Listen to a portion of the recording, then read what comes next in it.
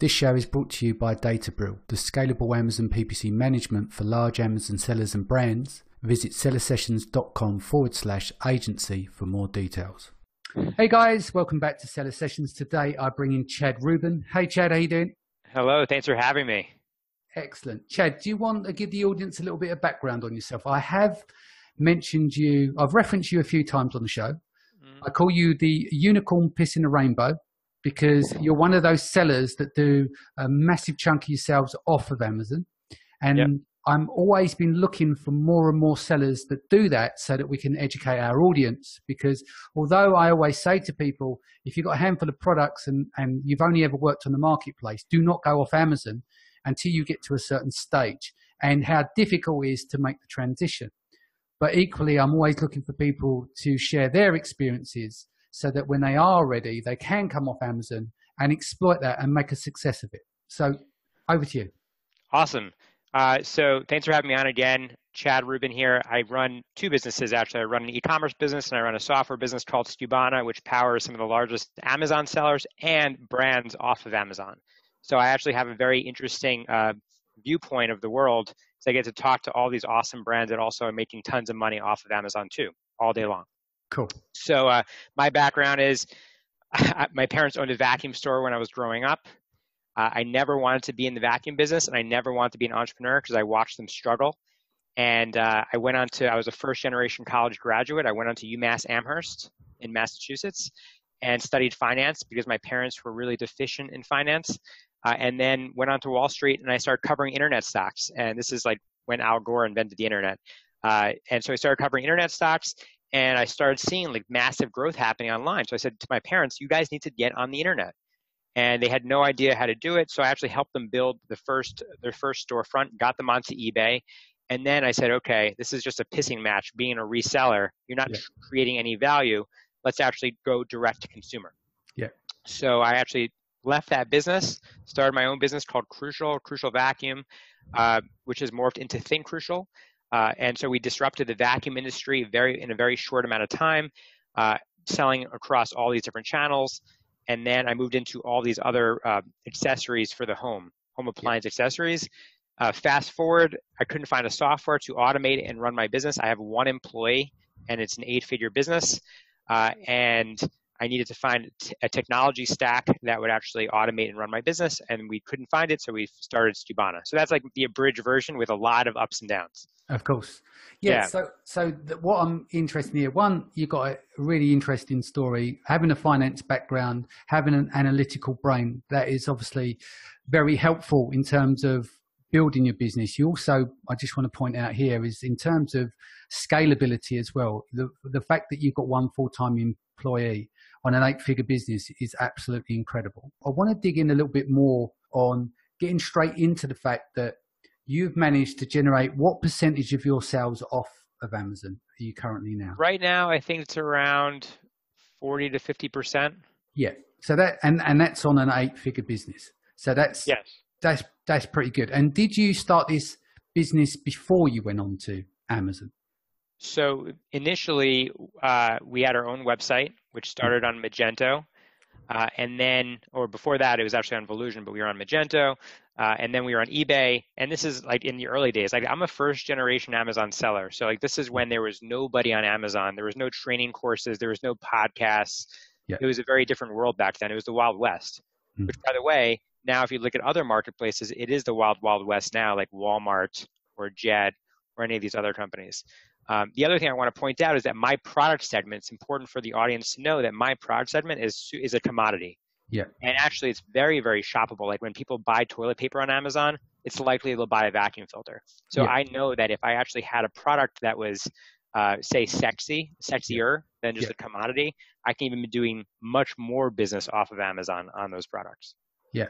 I think the other thing, because of the vacuum, you do spares and stuff. So it's a consumable product, a lot of the stuff that you do, and it solves a problem. And I think one of the big failures of people coming from Amazon and off Amazon, which I always say, is that if they've built their business on Amazon, they're focused around their keyword research and product research about finding niches on Amazon, which might be good with Amazon bringing all the people to the marketplace. But when you take it off of Amazon, if that's not a consumable product that can be on a repeat buy, you've got to take in consideration the first generation of your advertising costs off of Amazon. You know, some people look at the long-term value of a customer. If you're selling spatulas, it's not like selling spare parts to a commodity, you know, where people will come back on a regular basis. Or even things like food, you know, or some sort of topicals that runs out after a month, they may come back and buy more. Then your advertising costs start to come down. So where do you kind of see the key points here that if you are going to sell off Amazon, what are the real must-haves for you? If you're going to sell off Amazon, I call that the anti-Amazon opportunity. Yeah. So you need to find opportunity that where Amazon doesn't play in, or where, like when I think about this, I think about Casper mattress. Right. I think about Warby Parker. I think about Away Luggage. I think about Allbirds, the shoe company. I think about these companies that are disrupting categories and going super niche and creating an experience and taking customers on a journey outside of Amazon's marketplace. Yeah. And so if I had to, like, let's just say I didn't have a software business like Stubana, and I wasn't selling home appliance parts and accessories, that's where I would be spending most of my time. Yeah. Is like, what are categories that are ripe for disruption that can create an experience off of Amazon? Like we have one client like that was selling like what is it, like cigarette juice, you know, like for vaping. Yes. You can't sell that on Amazon, so it's a massive opportunity off of Amazon that you can play and they're just getting the entire market. Yeah. No, it makes total sense. I used to, when they first came out, I don't smoke anymore. I used to have that as well. And you can't buy it off Amazon, and you literally them little pods, you get through them pretty quickly. So you're ordering 2 to 3 times a month, depends on the level of what you're vaping at as well. So going back to like consumables, so is your focus now, because another thing that you do, from my understanding, you're always stacking new products, aren't you? Okay, and that's changed over time, by the way. So it used to be that there was no copycats on Amazon. There wasn't all these spying tools where people are just looking up your bestseller rank and looking at your revenue in units and saying, okay, I can get this percentage of market share. Yeah. And so now we really try to go into innovative products, innovative products where there are no Me Too's on the market. And one of the ways that we do that is we do that by looking at what the searches are. So instead of going onto Amazon's marketplace and saying, hey, this is an opportunity because this guy is doing this much revenue, we can take this kind of revenue from this person. We try to find that white space, that white ocean space, where it's like, okay, there's a lot of demand for this. There's no supply. And let's actually solve that problem because we see a lot of people searching for that product. And then we try to back up what we're doing with like reviews and everything. But the thing that I always try to come across is that if everyone's using the same tool to do product research, we're all going to end up with the same product at the end of the day. Yeah, fishing in the same pool, isn't it? Exactly. What are you doing in terms of marketing that may be slightly different to, say, what other Amazon sellers do? Because I know that on a technical level, in terms of A9 algorithm stuff, you're very smart on that area as well. We're talking about on Amazon right now, right? Yeah, on Amazon, and then we can discuss some of your off Amazon stuff. You know, a lot of the stuff is like common sense, right? Yeah. Curating your listings, making them built to sell, focusing on their conversion rate, and optimizing for half for Amazon search, but also half so that the customer actually buys that product on your page. We're doing a lot of stuff on PPC that I think nobody's doing. We've developed some sensitivity analysis. What does that mean? Sorry, do you mind if I can ask you some questions? Yeah, of course. And I'm happy. I can always present on this too. I do this often. Yeah. So the first one is you want to look at like what you're spending to what you're making, and what is the correlation to what you spend to what you make, right? Yeah. So for every dollar I spend, am I actually getting $1 for that spend? Yeah. A lot of people think that they spend money on Amazon on PPC, and that goes into the whole cycle of Amazon of getting ranked higher. And I have not yet seen proof that actually the more you spend on Amazon, the more people buy on a product, on a PPC buy, that it's actually going to improve your rank. So the first thing we did was we did a correlation analysis, and we were managing our sponsored ads on Amazon. And I was like, okay, I just want to dominate my category. I'm going to spend as much as possible, and I'm not going to really care too much about ACoS right now, because that whole theme of like, okay, if we outspend people, we get more visibility, we get more traffic, we get more conversions, and then we're going to rank higher. Yeah. So first thing we did was a sensitivity analysis. I hired a banker to understand the sensitivity or the correlation between what we spend to what we make, and we had a very low R coefficient. Going back into my college days, very low R coefficient, which means there's actually not a connection between what you spend to what you're making for that dollar that you're making on Amazon. Yeah. And so we started to tighten that R coefficient and getting that R coefficient as close to 1 as possible. So we started working on that, and we started lowering our ACoS dramatically, because we're not in business to spend money to just get a higher BSR. Yeah. Our job at my company is to spend money that's going to actually increase our bottom line. Yeah. And there was a paradigm shift. It's cheap for sure, but it was a paradigm shift for us at our company, because I was kind of buying into this whole, we need to do whatever it takes to increase our page rank. And at the end of the day, that actually helps who? That helps Amazon. Yeah. So we've adjusted that whole process. And then we started understanding with the sensitivity analysis, all things being equal, if your operating structure remains the same and you adjust your ACoS, right? And you tweak that ACoS. And so we did this analysis where, okay, if all things remain constant, and let's just say our revenue grew only 5% or 10% or 15%, adjusting the ACoS, what does that affect to our bottom line? So what is the absolute sweet spot that's going to make us the absolute most amount of money with the products that we have, with the spend that we have? Yeah. Makes and I think that's different than what a lot of other people are doing. A lot of people are just saying, hey, this is our ACoS, or I just want to dominate on Amazon. I want to increase my BSR, and I'm not going to care about profit. Yeah. And I think that's a mistake, and we made that mistake. Yeah. No, it's easy to fall into that trap. I don't like the metric for our agency. I don't like the metric ACoS in isolation, because, we've had people where they will want to reduce their ACoS. I'll give an example. We had someone which would sound fair on the surface, right? They wanted to take their ACoS from 40% down to 30%.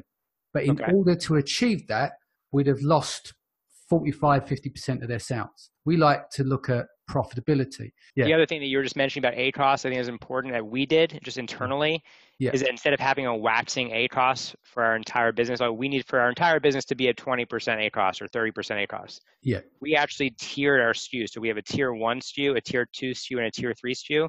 Yeah. And we assign an ACoS to the 3 different tiers. So we have so many SKUs. We have 1,000 private label products with kits and bundles that gets you to 3,000 listings. Yeah. So we actually calculated what is the proper ACoS tier for each of those SKUs. Yeah. And so not all ACoSs are equal. So if we're making more money on a SKU and we have 60% margins on a SKU, let's double down on this SKU and let's even make more money. Let's do it all day. Yeah. But a SKU that's only making us 8% or 10%, we need to have a lower ACoS, and that has dramatically impacted our bottom line. Yeah, makes total sense. So in terms of, if we slip off of Amazon now, what kind of things are you doing in terms of marketing? Are you running Google shopping ads? You got an SEO team working on it in terms of a third-party team? Yeah, so we're doing a lot. So again, I'm in the commodity space, so we don't do a lot of social media. Yeah. Okay, so nobody, if you go on Facebook, you don't want to see a dirty vacuum filter or get an ad for a vacuum filter. Yeah. But you'd love to get an ad for, depending on what your passion is, could be nootropics, could be whatever, shoes.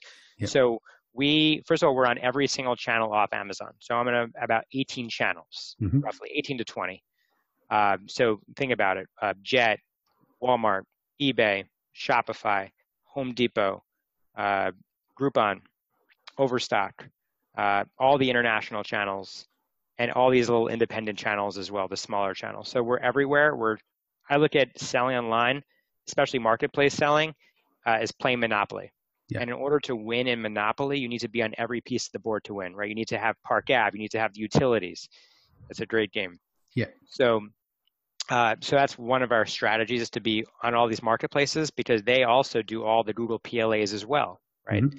So when you Google something, I'm just taking up more real estate space, especially product listing ads, because eBay will advertise for us, or Walmart will advertise for us, or Jet will advertise for us. Yeah. In terms of our own website, we're also doing PLAs, and I'm doing a ton of SEO work. I do a ton of SEO work for both my businesses. Yeah. And so what the SEO work for me is we're working on a lot of, for Subhana, it's a lot of content and a lot of backlinks, and the same thing applies for when you have a site off Amazon, right? It's content and backlinks. Yeah. So the old tradition of what's been built off the back of the internet is that it's links and it's content, rich content. So do you find in the, obviously Skubana is probably a lot easier to come up with content for. Yeah. Mm-hmm. Like I've got a construction business as well, completely unsexy. It's not like I can treat that in the same way as a sexy product where you've got loads of ideas of generating content. Like I used to work in the music industry. That's easy to generate content for SEO. Yeah. There's a story behind it. There's news that comes out. What do you do in terms of vacuum parts as it's not a non-sexy business in terms of SEO? How do you manage to come up with engaging content for that? So by the way, a software SEO versus local SEO, which is your construction business, versus e-commerce SEO for vacuums, very, very, very different. Okay. So with local SEO for you, you'd care about how do I get, if someone types in construction and the area you're in, how do I get into the 3 stack for local page on the algorithm of Google and Yelp as well. That's where I would focus my time. For software, it's completely different. For e-commerce, first of all, my niche is super, super hard because nobody really cares. Yeah. Right? Media agencies don't care. PR companies, like nobody cares. So essentially, we need to actually come up with either really, really good content or find small DIY blogs that are adjacent to what we're doing that will give us a backlink. Yeah. And backlink, when I say backlink, we either have to do, some sort of either guest post on their site. We'll do a swap, perhaps. We'll have to maybe give them their community a discount to our products. And I just migrated from Magento to Shopify, and I'm like rebuilding again. Like I had to do a lot of redirects in my site. So I think before we got onto this call, you were like, Chad, there's so much more that has to happen off Amazon to win. Yeah. And honestly, the same thing is that on Amazon, there's so much that has to happen to win too. Like both of these are very, very different parts of your brain and require a very different skill set. And luckily, I like doing both. Yeah. Well, you're doing an incredible amount of stuff. Considering you're managing an 8-figure 2 businesses, you've got 1 full-time member of staff, and you're working on and off Amazon. I find that incredible. I think I work 7 days a week, and you were talking off call, if you don't mind me saying, doing CrossFit and everything else. I just don't know how you slot it all in. So how do you manage something so big? Like, are you hands-on with this SEO stuff yourself, or are you using, because you've got like only a full-time member of staff, you do use a lot of third-party vendors and stuff and manage those, do you? I do a ton. So at my e-commerce business, I have one point person. She's the quarterback. Yeah. And her job was I was like, look, delegate and elevate. At one point, we had 30 people in my e-commerce business. I had a warehouse. Things were not good at the warehouse, so I outsourced the warehouse. And then we had a team of office people doing marketing. And you're pulling from a very small segment. Like in New Jersey, where we were located, I would have to find someone with the right skill set to come in. And it's a small town. So going remote allowed us to find people with a skill set and working on things that were our weakness, right? Getting the weakness off of our plate. And so finding somebody to do our PPC the right way, finding somebody to do SEO and building that team is so important. And we use a project management tool called Basecamp to manage our entire team structure. And I put a lot of time into that. And we build our culture through Basecamp, our remote culture through Basecamp. Like there's a theme in our Basecamp that we have, and we try to make it fun, and we try to make it, we try to have like introductions to new members in the team. So there's a lot of, so that's the e-commerce side. And I can talk about how I find these people. And then there's the Skubana side, which is everybody is in New York. Everybody is hands-on. All of our developers are in New York. It's a very, very different business. We're about 28 people now in New York. And I have to be very efficient with my time to be able to run 2 businesses. It's very, very difficult. Yeah. So, I mean, how do you split your day up to run these businesses? And are you at it 7 days a week, or you take some time out for yourself? Or me and my wife, we work hard, we play hard. So like we go all in because she's also an entrepreneur. She has a yoga studio. Yeah. So we work incredibly hard. It's not about work-life balance for us. It's about work-life integration. How do we integrate work into our life? Even when we just came back from Montauk, East New York, and It's as far as you can go onto the beach of New York. And we have to take calls. We have to deal with fires, but we would go to restaurants and hang out. So I think there's a balance. I don't want to say it's a balance, right? We just integrate it into our life. Yeah. Even when we go on vacation, it's just a part of what we need to do. Yeah, no, I like to clear, like when I'm away on holiday, I like to clear in the morning and try and clear as many things across the 3 businesses so that I know that I can go off and enjoy the rest of my day. If I've got to deal with clients or I've got a fire to put out, I take them calls whether I'm on the beach or not. I prefer that than coming back to it all a week, 2 weeks later, because it allows you to do it. And that's why, some people think why I must be mad working at weekends, but I like to, my mornings is where I get everything done. I'm an early starter. You get so much out of the way and then your day becomes easier.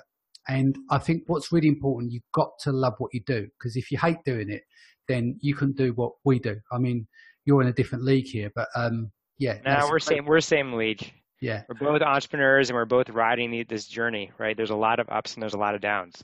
Yeah. So, I would say that I structure my Mondays as my listening day, my stand-up meeting day. Yeah. So Monday is pretty much dedicated to having our stand-up meetings with either my VAs, with the Stubana team, with the executives at Stubana, with my executives at Crucial, and we have, we're experimenting with different meeting types, but we'll have meetings where we just go into, okay, here's the problems we need to solve. This is what's on our plate. This is what we've accomplished, and we try to keep them super tight. Yeah. So do you find that, someone with multiple businesses, like, do you ever find you get decision fatigue? So you work best maybe in the morning and then you kind of structure your days around the decision making and when when you're at your optimal. Well, I think that this is how I do it, is I structure my day with the cycles of the sun and the moon. Right. So in the morning, it's all the things that require a lot of mental capacity. Like that's when I have the most energy in my brain. Yeah. And that's when you don't want to get any email. You don't want to even do any emailing at that time because it's not a good use of your energy at that moment. Yeah. So I try to focus all my attention on the things that require most of my energy in the morning. Then I'll have lunch and I get a little, maybe I'll take a espresso or coffee. And then in the late afternoon, when things start dying down, that's when I go through my email flow. Yeah. Luckily, I have VAs working on my email box throughout the entire day, drafting and working. We have a flag and tag system on emails so that I really don't even need to check my emails anymore, but I have to go in there once in a while to actually review and authorize specific emails that require my attention. Yeah, makes total sense. So would you say that your early days on Wall Street, etc., is been a great foundation to what you're doing now? Because it's almost Moneyball in a way, like the juggling that you're doing across all the businesses.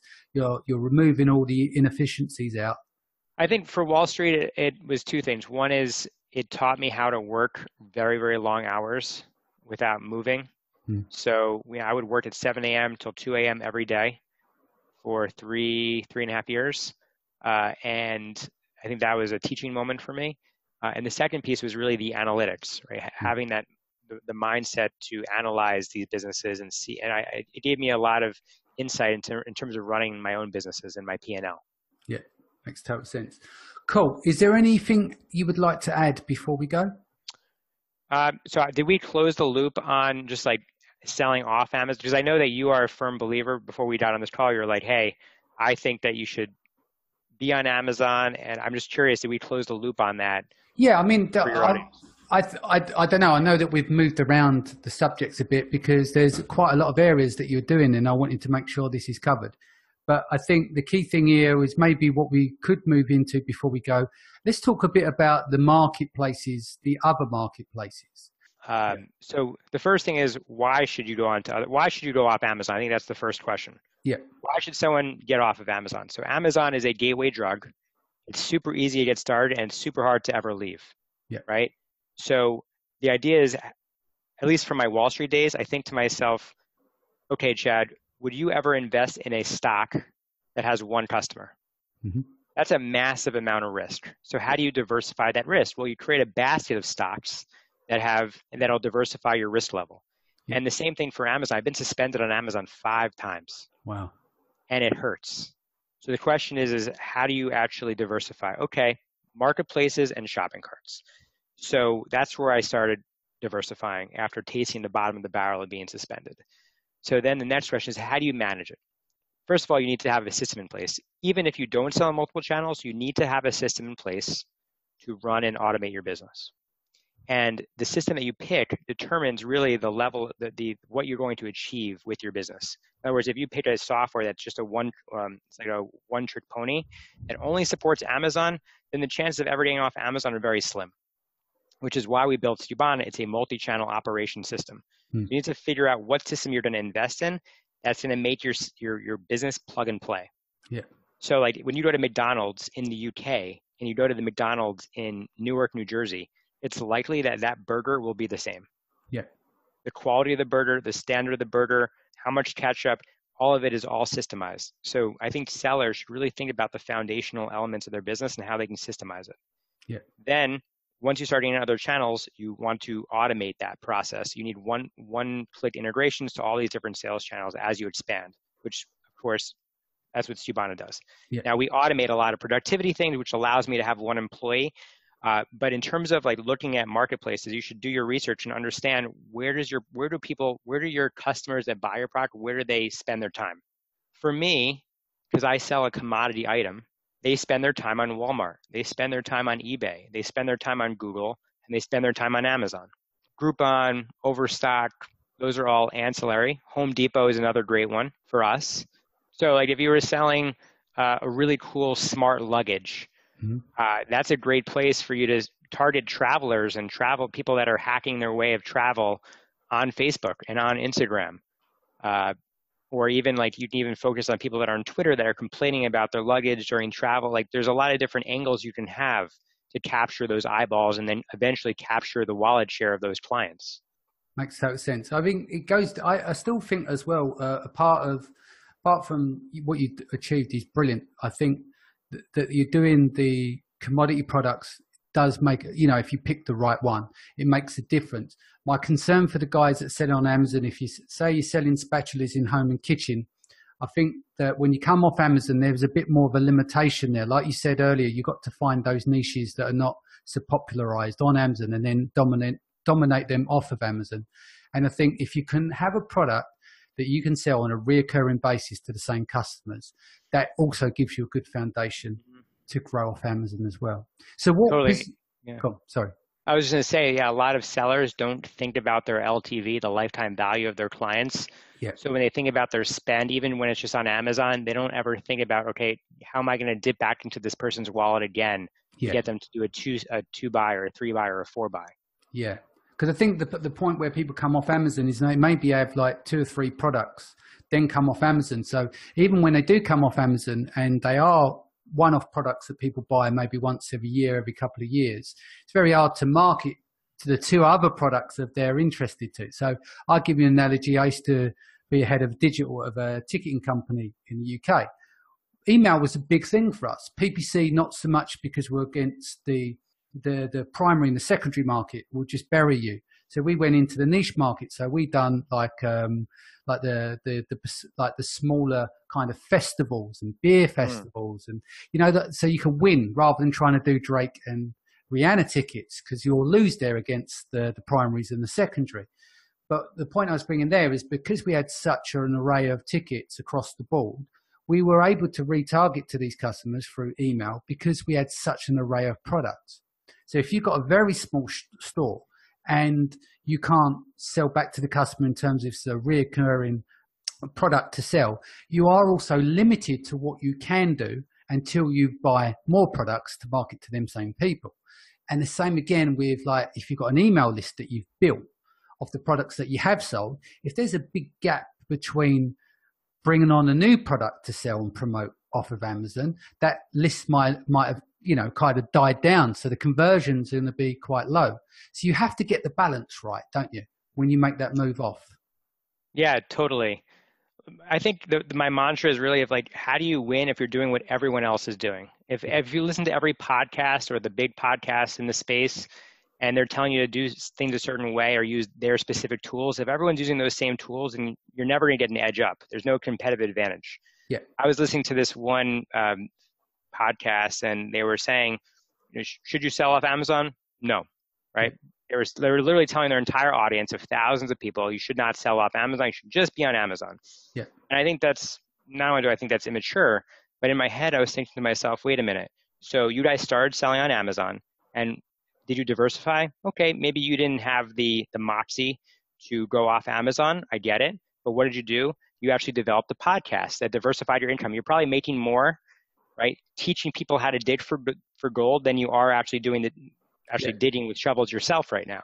Yeah. So they actually are, ironically, diversifying off of Amazon in their own way. Yeah. So whether you choose to go off Amazon or whether you choose to actually take your money and put it in real estate or put it in something else, like you need to think about long-term wealth versus just short-term income. Yeah.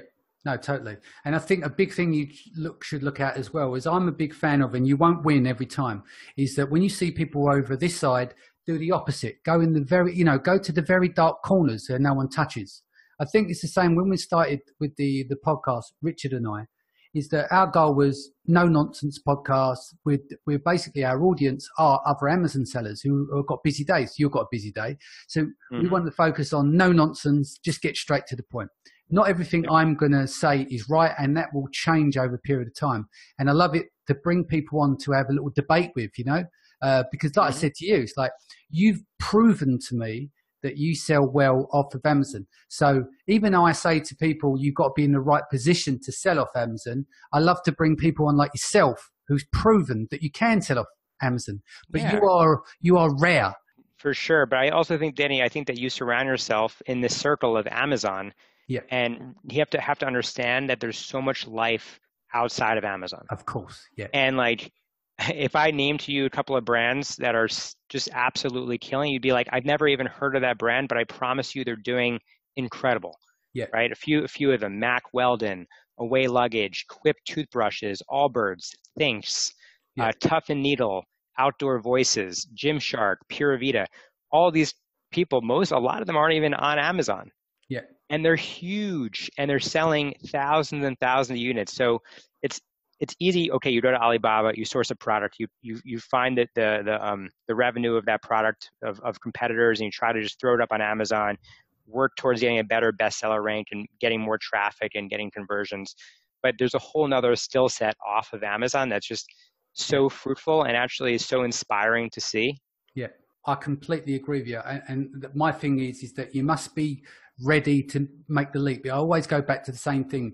If you've never done e-commerce before, you don't understand PPC, conversion optimization, SEO, cart abandonment, all of those things, and then you go and build a store, don't expect to be successful straight away. You've got to learn about each of those attributes and take the losses and then build them up from there. But Danny, isn't it the same thing on Amazon, that you have to learn about all the tools that are Amazon, your keyword research, harvesting those keywords, your PPC and your ACOS and your giveaways and your discounts and your enhanced brand content? I mean, we're talking about the same thing. It's just, where do you want to put your time and focus? Exactly. I agree with you. Like, the thing is, I'm not against selling off of Amazon. What I am against is for people to not understand what's involved and just assume, they've never sold on their own website. All they understand is Amazon. They've never done commerce. Then they build a Shopify site because they've watched some sort of webinar that says you're going to make millions or whatever. They build the site, and then it's like, well, there's no traffic. Why is there no traffic? Well, you haven't set up your process in terms of information architecture on the site. What's that? You haven't done SEO. What's SEO? Do you see where I'm coming from? So I think people, if you're going to sell off Amazon, which you should, to find a way to diversify, just be ready for it and know what you're doing and have the budgets what requires, because you're going to need money to start build the traffic and set your expectations. Because the thing is, if you look at the conversion rates off of Amazon, let's just say listings convert, say 12, 15, 16, 70% on average on Amazon, depends on the category. If you're unlike yourself, because you know about this, but if you're selling off of Amazon, 1% conversion rate is really good. But then you've got to take into consideration, that's fine. So let's just say you only want to drive organic traffic. You've got to get 100 visits a day to your site to get one conversion. And that takes time.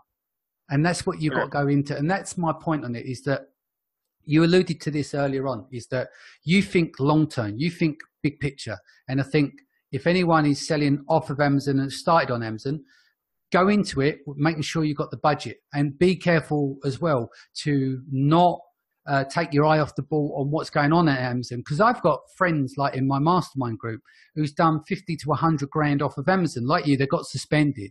They're in the supplement space. They went and got an outside agency and they thought, right, I've got to build this off Amazon. And they blew through a load of cash. Not only did they do that, which they weren't bothered about because it was a risk and they took that risk. The biggest sin that they did do is they were so invested in the offsite thing, they let their Amazon business go, and then they had to build it up. So that's where it comes down to. You've got to manage everything correctly, and take care of your bread and butter. And the same thing with Amazon, though, right? Amazon right now is only the strong will survive. That's the environment that we're in on Amazon. Yeah. There are 50 new Chinese sellers coming on a daily basis onto Amazon's platform. Yeah. It's absolutely crazy how many people are actually coming on. Yeah. So you have to really ask yourself, especially when you come out with a product, does my product even solve a problem? Why am I coming out with a garlic press or a silicone baking mat or a spatula? Yeah. And I think the money to be made either on Amazon or off Amazon right now is innovative, focusing on an innovative product that actually has a specific angle that solves a problem. Makes total sense. Cool. Is there anything you want to add before we go? I think we covered a lot. I think we definitely covered a lot. I would say, look, at the end of the day, let's end with this. Everything that I've learned was not taught in school. Yeah. And I'm sure the same with you. Yeah. This is taught in the school of life and just hitting the ground running and making mistakes. Yeah. So we're all going to make mistakes. And I think that's just a part of being an entrepreneur. Yeah. And I think you just have to have some hustle, and you have to have some good instincts. You need to have some patience, and I think that you have to be okay with if you're not growing unless you're failing. Yeah. Yeah. And I think people are scared of failure, whereas me, I embrace it. I make mistakes every single day of the week, but I always make sure that as much as how fast I run with the ball and I make mistakes, as long as I've got a path correction in place, that's fine. But I don't beat myself up over making mistakes. And I think some people do, and that's what can slow down your progress, except that you're never going to get everything right and just ride the waves. And the same, by the way, for Amazon, right? You're going to fail on Amazon. Not every product is going to win. Yeah. Babe Ruth only had an 8% home run record. So when you're launching product, don't expect to have a home run record of 40, 50%. And I know these podcasts, they think that you're going to just launch a product and you make all this money and that's it. But it's not the truth, right? Yeah, not at all. We've actually done podcasts on failure. I've had 6 failed products in the last 18 months. Not recently, but I had a barren run last year. But I learned so much from those failures. Do you see what I mean? Yeah. And that's the thing. As I said, we've done probably 6 shows on failed products because we wanted the people to learn about the failures so that they go, oh, right, okay, if I go into the category, I know I need that bit of paperwork. I need to do that. I'll leave that alone. And that's where people can really learn. I think you can learn more from failure and reading into that than you can through success, because success is important because you have to weigh off the two. But in terms of learning, I think you can learn so much from people's failures and your own. Yeah, completely agree. Cool. So, Chad, if anyone wants to reach us, you banner, you directly, email address, what's the best way to reach us? Yeah, so Stubana, SKUBANA.com, Chad at Stubana. You can find me on LinkedIn, Instagram, Twitter. I'm not really active on Twitter, on Facebook. I wrote a book, Cheaper, Easier, Direct, which is really my blueprint of how I created products on Amazon. And then we have an awesome event coming up in October in New York called Accelerate. Cool. And so you can check it out, stubana.com/accelerate. Sounds good. Great. Thank you for joining us today, guys. Thank you for joining us. If this is your first time, don't forget to hit the subscribe button. I'll be back and I'll see you in a few days' time. Take care.